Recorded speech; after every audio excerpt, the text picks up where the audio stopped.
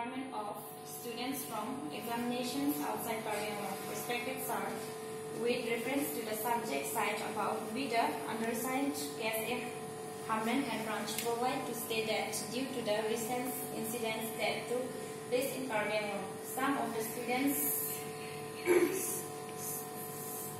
studying in various places outside the Parliament, particularly in Nagong, Guwahati, etc., were debarred from giving the examination in spite of fulfilling the insurance to provide special security to the students.